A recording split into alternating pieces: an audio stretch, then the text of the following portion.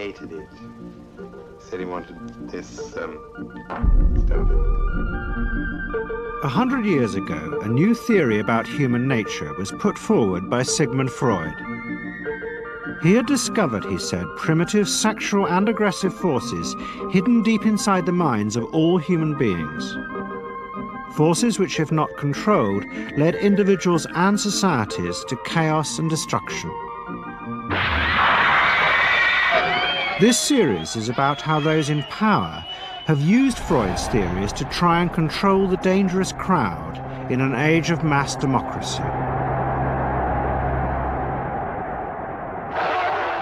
At the heart of the story is not just Sigmund Freud, but other members of the Freud family.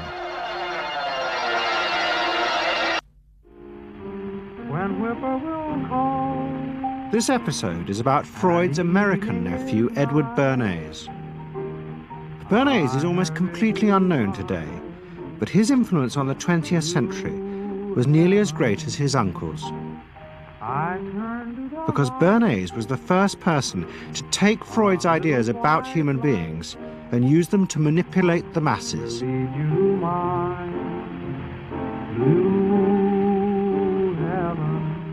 He showed American corporations for the first time how they could make people want things they didn't need by linking mass-produced goods to their unconscious desires. Out of this would come a new political idea of how to control the masses. By satisfying people's inner selfish desires, one made them happy and thus docile. It was the start of the all-consuming self, which has come to dominate our world today.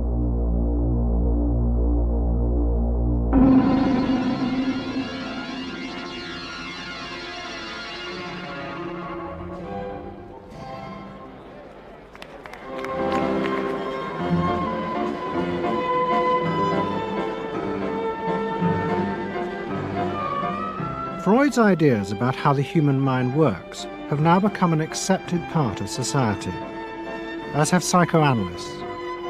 Every year, the psychotherapist's ball is held in a grand palace in Vienna. This is the psychotherapy ball. Psychotherapists come, some advanced patients come, or former patients come, and many other people, friends, but also people from the Viennese society who like to go to a nice, elegant, comfortable ball. But it was not always so. 100 years ago, Freud's ideas were hated by Viennese society. At that time, Vienna was the center of a vast empire ruling Central Europe. And to the powerful nobility of the Habsburg court, Freud's ideas were not only embarrassing, but the very idea of examining and analyzing one's inner feelings was a threat to their absolute control. You see, at that time, these people had the power. And of course, you just were not allowed to show your bloody feelings. I mean, you just couldn't. You know, I mean, you couldn't, if you were unhappy. Can you imagine, for instance, you sit somewhere in the country in a castle, you are deeply unhappy, you are a woman. You couldn't go to your maid and cry on her shoulders, or you couldn't go into the village and complain, you know, about your feelings. I mean, you couldn't, it was like selling yourself to somebody. You just couldn't, you know, because they had to respect you. Now, of course, Freud, you see, put that thought very much into question, because you see, to examine yourself, you would have to put a lot of other things into question, your society, everything what surrounds you. And that wasn't a good thing at that time. Why not?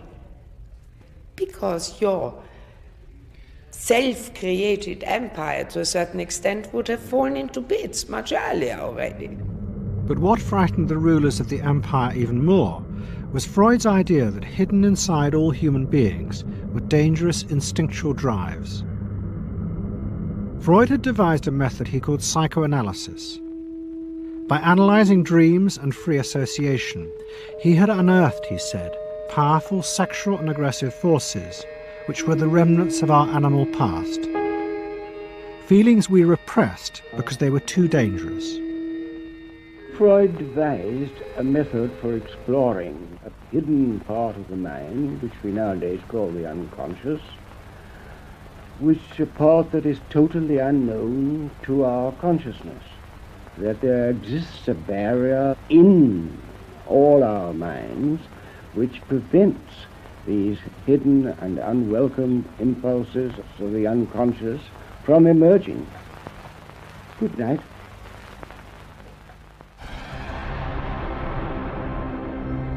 In 1914, the Austro-Hungarian Empire led Europe into war. As the horror mounted, Freud saw it as terrible evidence of the truth of his findings.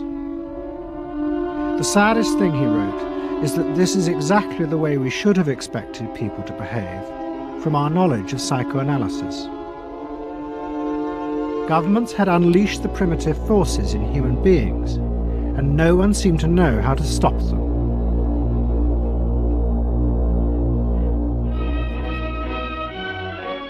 At that time, Freud's young nephew, Edward Bernays, was working as a press agent in America. His main client was the world-famous opera singer Caruso, who was touring the United States.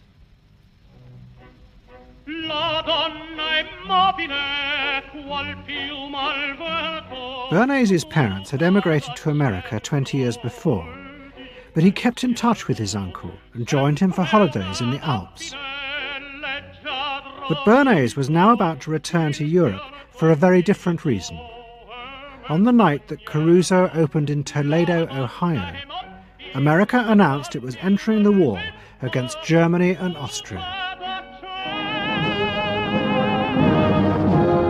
As a part of the war effort, the US government set up a Committee on Public Information, and Bernays was employed to promote America's war aims in the press. The President, Woodrow Wilson, had announced that the United States would fight not to restore the old empires, but to bring democracy to all of Europe. Bernays proved extremely skillful in promoting this idea, both at home and abroad. And at the end of the war, he was asked to accompany the President to the Paris Peace Conference. Then, to my surprise, they asked me to go over with Woodrow Wilson to the peace conference. And at the age of 26, I was in Paris for the entire time of the peace conference that was held in the suburb of Paris, and we worked to make the world safe for democracy. That was a big slogan.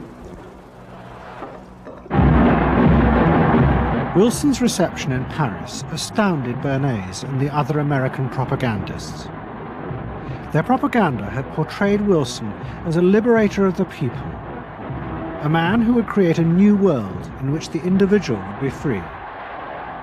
They had made him a hero of the masses. And as he watched the crowd surge around Wilson, Bernays began to wonder whether it would be possible to do the same type of mass persuasion, but in peacetime.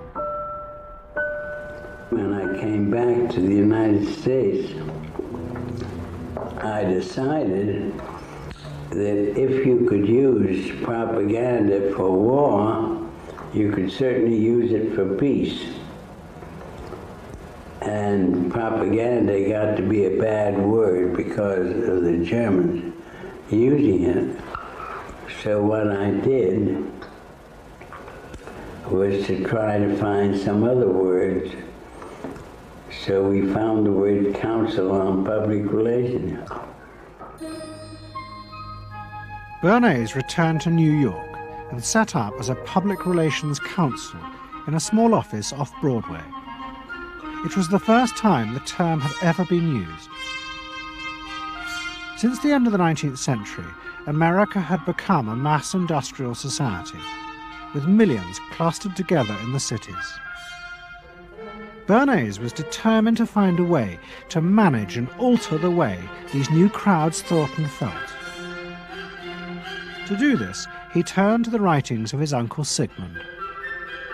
While in Paris, Bernays had sent his uncle a gift of some Havana cigars.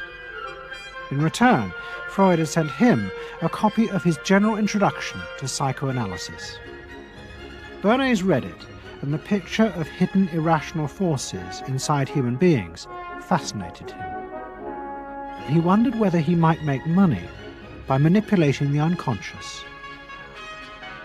What Eddie got from Freud was indeed this idea that there is a lot more going on in human decision-making, not only among individuals, but even more importantly among groups, than this idea that information drives behavior.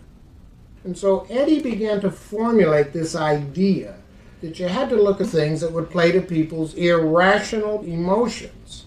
And you see, that moved Eddie immediately into a different category from other people in his field and most government officials and managers of the day who thought if you just hit people with all this factual information, they would look at that and say, oh, of course. And Eddie knew that was not the way the world worked. Bernays set out to experiment with the minds of the popular classes. His most dramatic experiment was to persuade women to smoke. At that time, there was a taboo against women smoking, and one of his early clients, George Hill, the president of the American Tobacco Corporation, asked Bernays to find a way of breaking it. He said, we're losing half of our market because men have invoked a taboo against women smoking in public. Can you do anything about that? I said, let me think about it. And then I said, have I your permission to see a psychoanalyst to find out what cigarettes mean to women? He said, what'll it cost? So I called up Dr. Brill, A.A. Brill, who was a leading psychoanalyst in New York at that time. How come you didn't call your uncle? Why didn't you call your uncle? Because he was in Vienna. A.A. Brill was one of the first psychoanalysts in America. And for a large fee, he told Bernays that cigarettes were a symbol of the penis and of male sexual power. He told Bernays that if he could find a way to connect cigarettes with the idea of challenging male power, then women would smoke, because then they would have their own penises.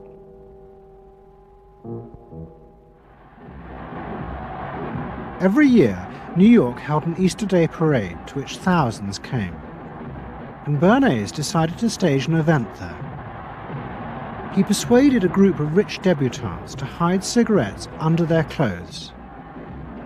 Then they should join the parade, and at a given signal from him, they were to light up the cigarettes dramatically.